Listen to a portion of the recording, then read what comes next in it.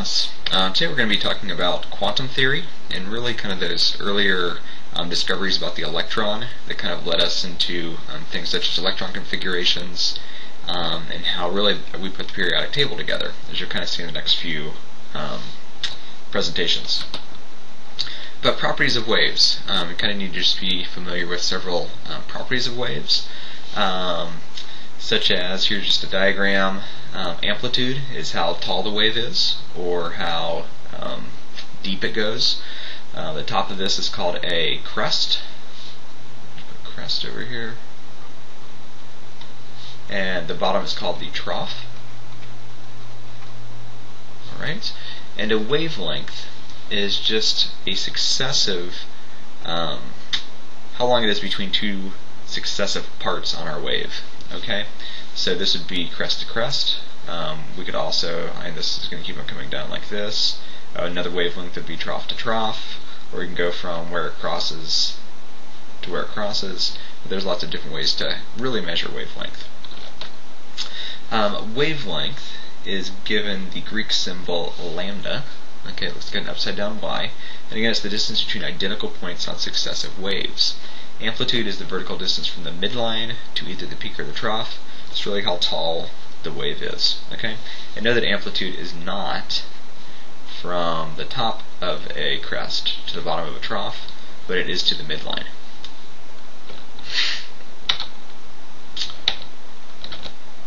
Alright, so properties of waves. This is kind of just two descriptions of kind of a wave propagating. So here's our little seagull kind of between two, what would it be, two crests, and now the wave's kind of moving. I know we might say the wave's moving this direction. Okay, so it's frequently as a crest moves past our bird, that is known as the frequency, and it's given the Greek symbol nu. It looks like a V, but it's really the Greek symbol nu, which is just Nu. Okay? Frequency is the number of waves that pass through a particular point in a given second. So we usually say per second, and per second, or 1 over s, this is a 1, is the same as a hertz. Alright, which is what that is symbolizing right there. Alright? So hertz is how we is the unit for frequency, and it just means per second. Okay, so if the waves go by this bird at 1 per second, it'd be 1 hertz. If it was 30 times per second, it'd be 30 hertz. All right, AP class. So this is a demo. I'm at school. I just transported myself here magically, and voila, I'm here with some arms over there. All right. So I'm going to demonstrate waves real quick. So I am making a wave, or part of a wave, but we have a crest trough, crest trough, crest trough. So how many waves can you see at any given point right now? Just think about it in your head. All right. If you thought 1, you were wrong. You have half a wave. All right. Because a wave consists of both a cross and a trough, okay? Both a crest and a trough. So a full wavelength would look something like this. All right. And now we have a full wavelength because we have a crest and trough simultaneously. Alright, and how long is this wavelength? It's probably, I don't know, 6 feet long or something like that. Okay? If you were to imagine, again, we'll go back to the half wavelength, and just imagine a point in the middle somewhere, and we're just going to say, how often does this wave pass that point in the middle? So we would go, passes, passes, passes, passes. And that's what frequency is, how many times per second. Okay? If I go to a wavelength that's 6 feet long, and how big would that wavelength be? It might be 12 feet long. So, now, if we just go back to our single wavelength, how often does a crest pass a given point? Now, now, now, now, now, now. So the frequency has doubled because our wavelength has been halved. Okay? Half the wavelength goes twice the frequency. If I try to make some more wavelengths, good job, arm. Okay. So now, we have maybe 2 wavelengths going. Alright, so they're much smaller. If I can get them going, much smaller, the frequency's bigger. And now, you might be able to tell from me, this is taking a lot of energy. Okay? So, small wavelength equals big frequency equals big energy. Alright? Which I think you're going to see on the next slide is how you're going to remember this stuff. Alright? So radio waves have really big energy. Scratch that. Radio waves have really big wavelengths, but really small energy. Gamma rays have really small wavelengths, but a lot of energy. Okay? Thank you. Alright. Maxwell, 1873, proposed that visible light consists of what we now call as electromagnetic waves. Right? And electromagnetic waves, based on their title, have two parts to them. They have an electronic component, or an electric component, and they have a magnetic component. Alright? And notice that these components, it's kind of on an axis, x, y, and z, are perpendicular to each other. Or they are at 90 degrees. Okay? So, if, for instance, if you had an old television, not an LCD screen or a plasma, but like a big box, those are called CRTs, or cathode ray tubes. It's how that was how electrons were kind of discovered from our first unit. But anyways, if you put a magnet up to a CRT, if you've ever done that, you may have had a parent yell at you for doing that, but what happens? It throws the picture off. How come? Because that magnet, okay, magnetic field, influences the electric component of this beam of light that's shooting from our cathode ray tube, and it affects those electrons, so they're not hitting the little phosphors. If you look really, really closely at a TV screen, you'll see like a little red component, blue component, green component. Alright? And this beam of light is supposed to hit those in such a pattern that we see images that there's a hat, there's a shoe, there's a person. Alright? So, but as we have all these little pixels that are turned on and off with the beam of light, they're hitting the wrong pixels, which means our picture's screwed up. Okay? Because the magnetic portion is messing with the electronic proportion. Electric proportion. Speed of light in a vacuum is 3 times 10 to the 8th meters per second. It is always c, very most importantly, we've got E equals mc squared, and this c right here is the speed of light c, okay? M is mass, and mass times speed of light squared equals energy, okay? All electromagnetic radiation travels at the speed of light in a vacuum. Okay, and we have this equation: C equals lambda nu. What is electromagnetic radiation? It's anything from gamma rays, which is the most energetic, okay, has the most energy, to radio waves, which have the least amount of energy. All right. You don't need to memorize, wavelengths or frequencies for these, but again, know that gamma rays have the most energy. So we might say energy is high. What does it mean about wavelength?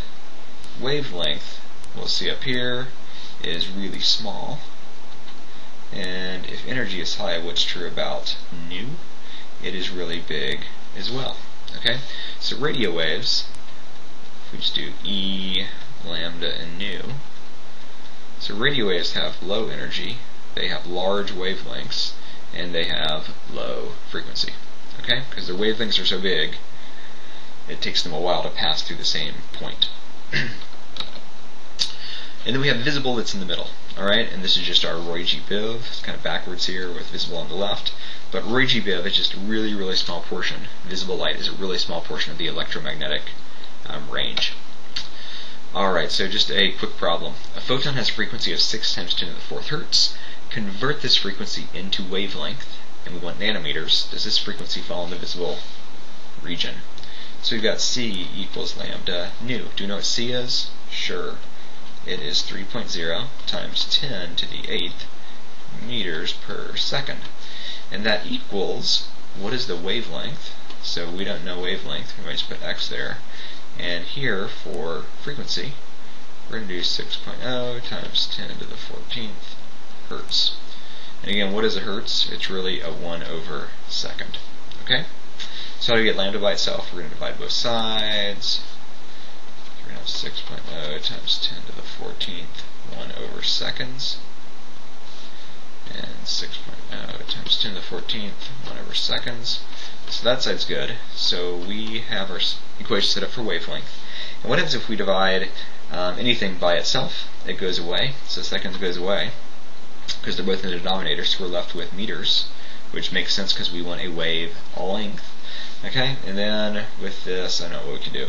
3 divided by 6 is 0.5, and 8 minus 14 times 10 to the negative 6. Alright, we might change that into 5 times 10 to the negative 5th. And notice this is still meters, but we want nanometers. So we might do just a quick problem and go from meters to nanometers. And what is that relationship? Well, 1 meter equals 10 to the 9th nanometers. Alright. And I did something. I do something screwy over here.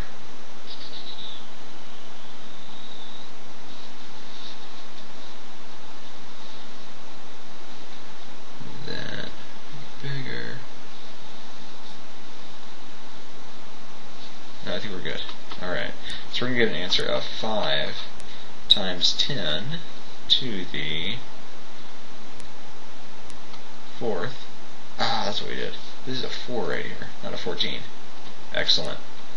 Alright, so we have 0.5, 8 minus 4 is 4, and then this is going to become a 3. Alright, and 3 plus 9 is 10 to the 12th nanometers. Alright? It's nice because I know what nanometers should be, and kind of in that spectrum, and I knew my answer was screwy. Okay? So, with this, does this fall in the visible spectrum?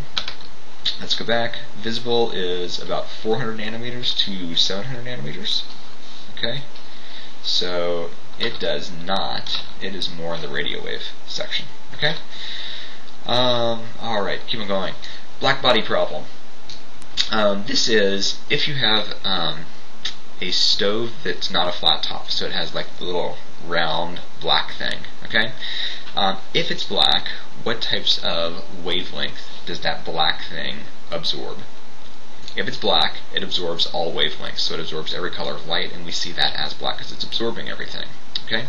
Well, if we heat it up, and now instead of absorbing light, it gives off light. It turns out like reddish yellow color. What's happening now? Well, it is emitting every wavelength of light, theoretically. Okay? So, at different temperatures, that color's going to be a little bit different. Okay? So, if it's really, really hot, it's that bright red. If it's not quite as hot, it's like a yellow. And there's also a UV portion to it and an infrared portion to it, which our eyes don't see, but it's giving off at different temperatures. Okay?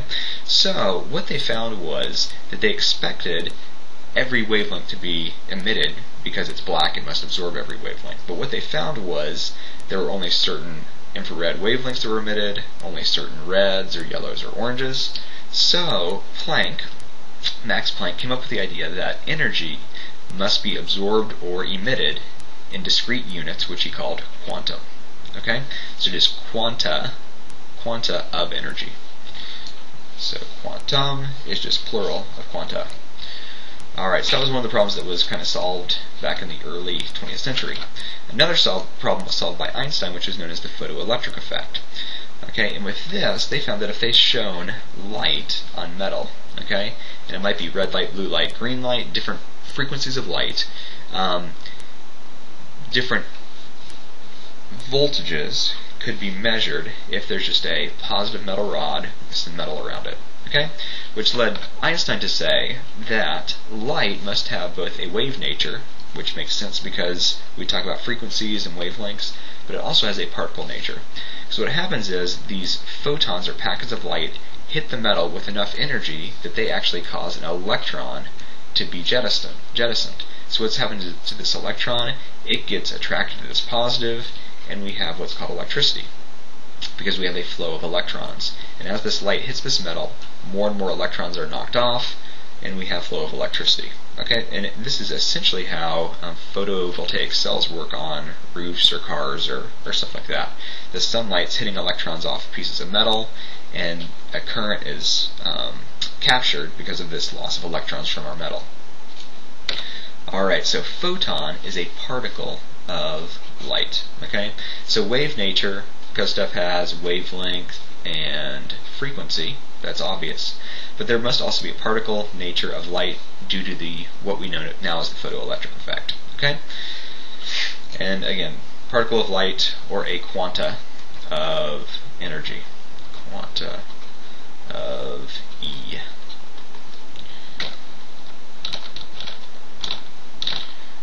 Alright, when copper is bombarded with high energy electrons, X-rays are emitted. Calculate the energy in joules associated with photons if the wavelength of X-rays is 0.154 nanometers. Alright, so we have a couple equations. There was one on this last slide. Let's get back here. Right here. E equals h nu. It relates frequency to energy. Alright, it's Planck's equation, and Planck has a constant named after him. But kind of if we get back to here, alright, so we want to calculate energy. So we have two equations. We have E equals h nu, and we also have C equals lambda nu. And what's true about these two equations? What do they have in common? Well, they both have a nu. Alright, so if we rearrange this equation to solve for nu, nu is equal to C over lambda. Alright, so if we substitute this equation in here, we can say E is really h times C all divided by lambda. Alright, do we know h? Yes, it's a constant. Do we know C? Yes, it's a constant. Do we know wavelength? We do. Unfortunately, it is in nanometers. Okay, and because C is always meters per second, and because nu is always per second, what does this wavelength have to be in?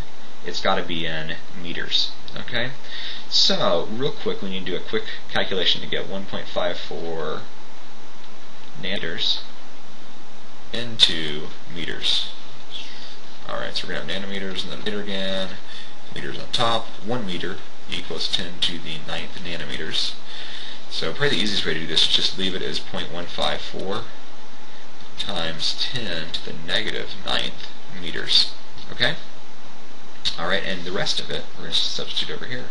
So E equals h, which is 6.63 times 10 to the negative 34th joules per second. Alright, and we're going to multiply that by speed of light, which is 3.0 times 10 to the 8th meters per second. And we're going to divide all of that by 0.154 times 10 to the negative 9th meters. And notice if we look at our units, meters, seconds in the denominator, seconds in the, I'm sorry, my bad again, this is joules times seconds.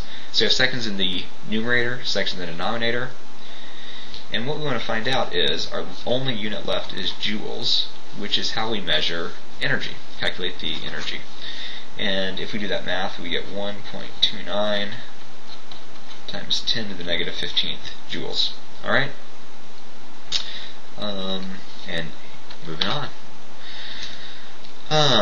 The other thing that we find is we can separate light with a prism. Okay? But what we found was, as we looked at elements getting excited, okay, so if we had hydrogen and lit hydrogen on fire, again, instead of getting a full spectrum, we only got bits and pieces of our spectrum. So if we light hydrogen on fire or pass electricity through a piece of glass that has hydrogen gas in it, we only get 4 distinct lines. We get a red line, a green line, a blue line, and a purple line. Okay? So how is that? How could we explain that? Here's a bunch more. Lithium just has 2 lines. Sodium, kind of 2 bright yellow lines. Our lamps and our street lights are sodium vapor lamps. So they kind of have that yellow hue at night. But kind of, how could we explain that? So Bohr came up with this model of the atom. So it's after plum pudding, it's after Rutherford's model, and it's kind of known as the planetary model. Okay, so you kind of have the sun in the middle, and then you kind of have these energy levels that are at certain distances from our sun, or from our nucleus. Okay? And what he said was electrons can only have specific or quantized energy values. How do you get that? He got that from Planck's work in 1900. Light is emitted as electrons move from one energy level to a lower energy level. Alright, so if we have an electron that starts down here, and gets jumped up to this energy level, okay, it is what's really known as an excited state. Does it stay there? No, it does not. So eventually that electron is going to fall back down, okay, and not really eventually, but really, really quickly, almost simultaneously.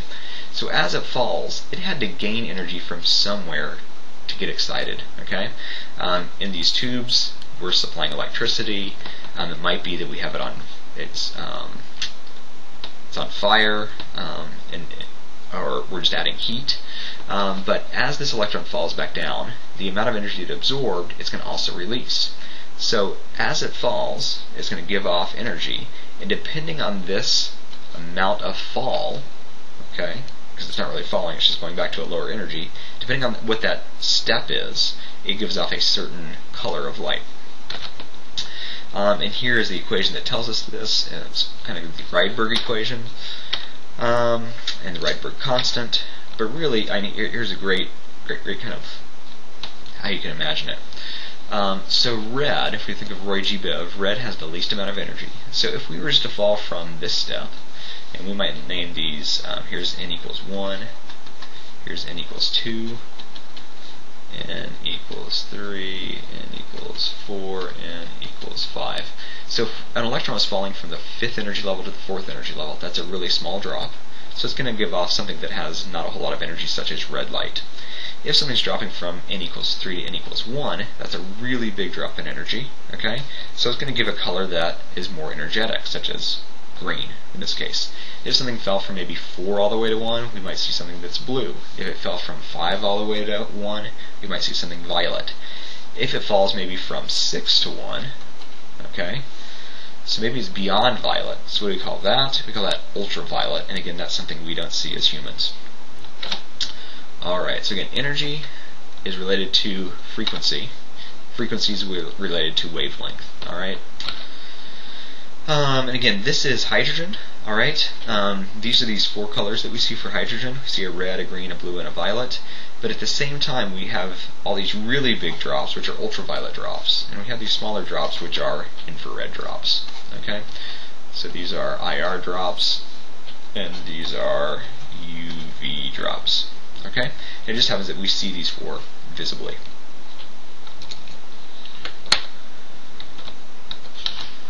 And here's kind of the Rydberg equation, which I think you'll be using for at least one of your problems in your homework.